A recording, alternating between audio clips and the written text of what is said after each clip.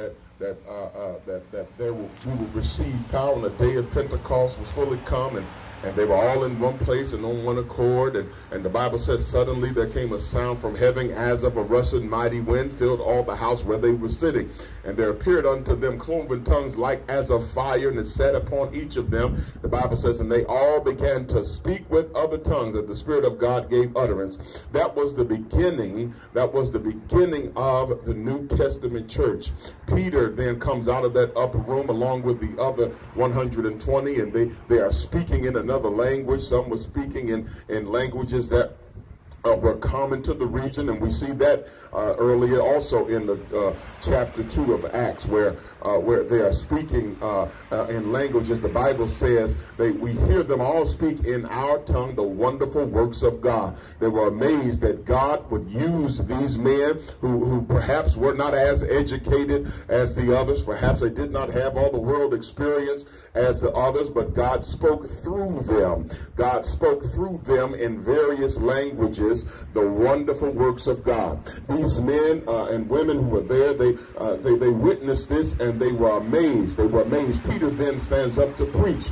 She starts talking about this Jesus that they had crucified, this Jesus that they had rejected, this Jesus that they had cast aside, this Jesus who they rejected as the God from glory. He says it is he that has given us this power to speak in these languages. It is he who is the Christ. It is he who is the Messiah, the one that you crucified. He is both, as Peter says, both Lord and Christ. He is not just, another prophet from somewhere around the way. He is not just another preacher. He is not just Joseph's son and Mary's son. He is not just James' elder brother. But this Jesus who you crucified is both Lord and Christ. In other words, he is the sovereign ruler of all that we may survey in this creation. He is also not just the ruler, but he is the one who has been given to us to save us from our sin. From our sins. It is this Jesus that you crucified that has given us this power to speak with other tongues, given us this power of the Holy Ghost. Jesus, he prophesied to them. He said that he would go away, but he would send a comforter. He would send a comforter. He would send a comforter, a paraclete. He would send the Holy Ghost to teach them all things that he had said. And because of that prophetic word from Jesus, now we see in Acts 1 and 2 the manifestation of the word of God. Now these men who came to Jerusalem, it was the day of Pentecost, and if you know anything about Old Testament history, Pentecost was the celebration that Jews from all around the diaspora, around Africa and around Greece and around the Mediterranean, different places, the Jews would come back to Jerusalem to celebrate what they had experienced, the mighty hand of God bringing them out of bondage in Egypt. And at that moment, at that time, it was God's design that having all of those folks who knew God in a certain way come back to the place where they had known God, where they had, it was the holy city, Jerusalem. Now they were going to witness the outpouring of the Spirit of God. They were going to witness revival. They were going to witness, amen, something new taking place in their life. And because at that moment God had decided, amen, to release his Spirit, these men now were gazing upon men who are coming and women coming out of this upper room speaking in languages that they did not learn in school, speaking through the power of the Holy Ghost. And then Peter, he is a central personage in the New Testament story, because it is Peter, amen, who was the one who was outspoken. It was Peter, the one who didn't have a problem speaking his mind. Peter was the one to whom when Jesus asked, who do men say that I am? Who do men say that I, the Son of Man, am? And Peter said, thou art the Christ. Thou art the Christ, the Son of the living God. Jesus said that flesh and blood did not reveal this to you, Peter. And then he tells Peter, he says, thou art Peter, and upon this rock I'll build my church, and the gates of hell shall not prevail against it. Peter was a man close to Jesus. He was a man that was in the inner circle of Jesus. Anytime you read in the New Testament, and particularly in the Gospels, when Jesus is going about doing miracles, there are three men who were with him all the time. It was Peter, James, and John. And Peter was the man to whom that God or Jesus had given, amen, the keys to the church, to the authority after his ascension. He was the man that amen, became the leader of the church.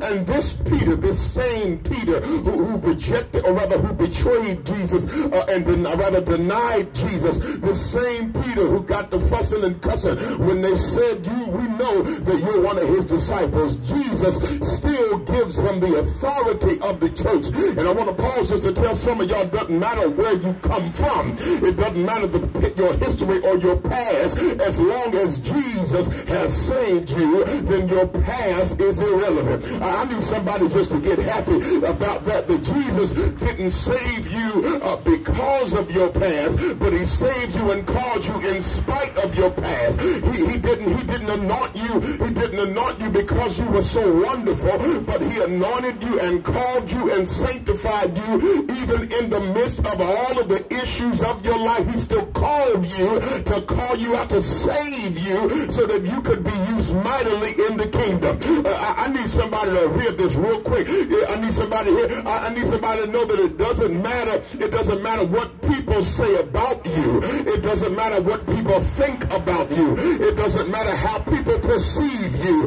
As long as you understand that my past did not disqualify me from a future with God. Y'all not talking out here today. My past did not disqualify me to have a relationship with God. And even though I got some dirty stuff in my past, I got some skeletons in my closet, Jesus still loves me, and he still wants to use me. I'm thankful for that.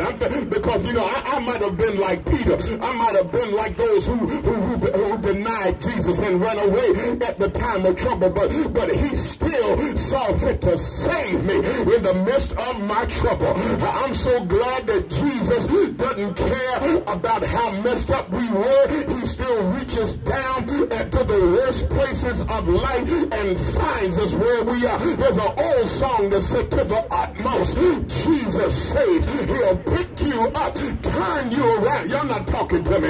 He'll set your feet on solid ground. I'm so glad that Jesus saves. I'm so glad that he says so. Brothers and sisters, I got to get back to this text, and we're going to get out of here very quickly. I want you to see what's going on. Peter, this man who had a history, of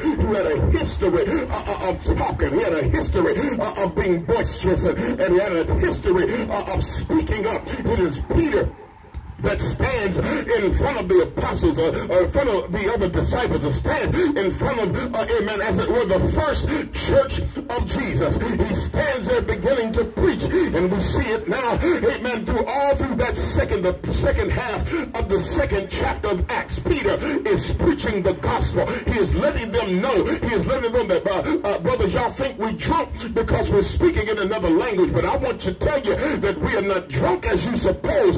See this, but it's the third hour of the day, but this is that which was spoken of by the prophet Joel. He said, in the last days, saith God, I pour of my spirit upon all flesh. Your sons and your daughters shall prophesy. Y'all not talking out here. He said, I'll pour out my spirit on the handmaids. And I come to tell some of y'all out here today, brothers and sisters, that this hour that we're living in, I believe is the hour of revival. I believe this is the hour, because you have to realize the last days started once Jesus ascended into heaven. Once he went up into heaven to sit on his throne, that was the beginning of the last days. And because we're still here, I believe that God is still wanting to pour out of his spirit upon all flesh. I still still believe that God wants to see his sons and daughters prophesy under the unction of the Holy Ghost. I still believe that he wants people to be saved from sin. I still believe that he wants people to be delivered from the bondage of sin and debauchery. I still believe that the house of God is the place where God will be at his most powerful. I still believe that the church is necessary. The church is essential for the salvation of the world. And because we're still here, we got a responsibility, child of God, to tell the world that there is a Savior. There is a God in heaven, and his name is Jesus. Have I got 10 people out here that can just open up your mouth and give God praise? Hallelujah. Hallelujah. So, brothers and sisters, Peter, this one who was known for speaking up, is preaching the gospel, preaching the gospel, preaching the gospel. Then the men said, look now, the Bible says in 37 that when they heard this, they were pricked in their hearts. Understand what that means, brothers and sisters. It doesn't mean that you've just been touched by a word, your emotions have been tickled. What that means is, amen, the word penetrated them, and it stepped to them, and it made them evaluate their own condition. The Bible says they were pricked in their heart and asked them, men and brethren, what shall we do? Brothers and sisters, if people outside of the house of God cannot see your light and ask, how can I be like you? You need to check your salvation and check your Christianity, because there ought to be something flowing off of you. There ought to be something pouring out of you that exudes the power and the majesty of Jesus. There ought to be something. You ought not to have to tell somebody that you love Jesus. It ought to flow out of you. You ought to have the Spirit of God flowing through your life so much that people will ask you, what church do you go to? Y'all not talking to me. They ought to ask you if you're a Christian. They ought to ask you, how can I be like you? And brothers and sisters, the men and women who were there outside, amen, of the upper room, and they saw them come down and heard Peter preach the unadulterated gospel of Jesus Christ. They had to ask the question, because the message that they heard had changed their very thought patterns. It changed how they understood. It changed what they believed, and said, how can we be like you?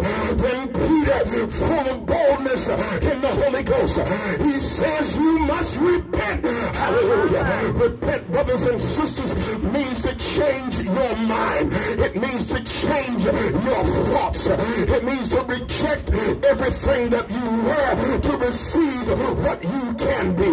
And I come to tell everybody out here today that repentance is not just for those who don't believe Jesus, but repentance is for those who are even in the house of God. Perhaps I got to ask you a question. Perhaps have you considered that perhaps the reason why you don't have any fruit of your evangelism is because there's no repentance in your heart? Have you considered that perhaps people would come to know Jesus in your church if you had been repenting in your heart? I don't have no help today now. I wonder, have we lost the value of repentance? Have we lost the necessity of repentance to change our minds? And the Bible tells me, Peter said, repent.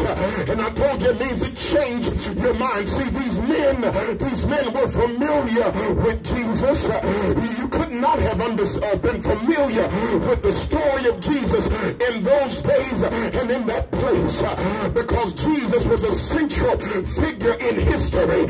Now those historians, they may not want to believe that Jesus is God, but they certainly believe that Jesus was a man that walked the earth. And you can find it all throughout history that Jesus, and a matter of fact, they use AD and BC to denote that Jesus did exist, but they may not want to believe that he's the Savior of the world. But I come to tell you that these men who ask, how can we be like you.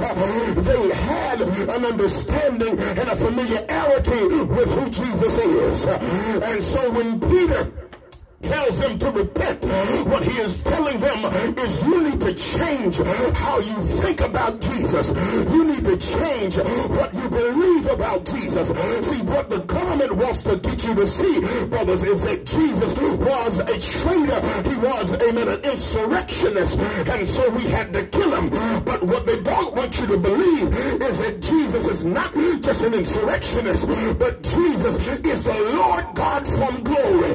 The Bible tells me that Jesus, or rather God, was in Christ, reconciling the world unto himself. In other words, Jesus, God in the body of Jesus, he put himself in the body of Jesus to bring you and I into close relationship with him. And they didn't want to tell them that Jesus wasn't an insurrectionist, but he was God in flesh. And so Peter, full of the Holy Ghost, stands, amen, on that day to declare to them that this same Jesus who you crucified, he is Lord and he is Christ. This same Jesus who you refuse to believe is Lord and Christ. This same Jesus who you said was not the Son of God is both Lord and Christ. Hallelujah. You got to repent. You got to change how you think about Jesus. You got to change what you believe about Jesus, because Jesus is not just a prophet. He is not Isaiah, not Jeremiah. He is not Moses, but he is God in flesh. Oh yeah. Thank you, Jesus. Glory be to God. Glory be to God. So Peter then preaching